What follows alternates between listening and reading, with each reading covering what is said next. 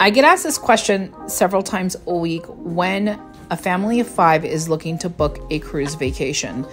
This is an example of how this room would work for a family of 5 on Disney's newest cruise ship, the Disney Wish. A friendly reminder that queen size bed that you see there does not split apart.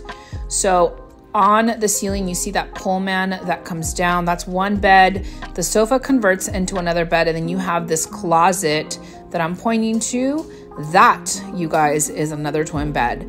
So that gives you a total of 4 beds. So you have the queen size bed, you have the sofa bed, and then you have the Pullman bed from the ceiling, and then the one that's inside that closet. This is how a family of 5, let's say 2 adults, 3 small children, can definitely make this room work. And friendly reminder that Disney does have those split bathrooms. Please check out my other video if you would like to see a more detailed description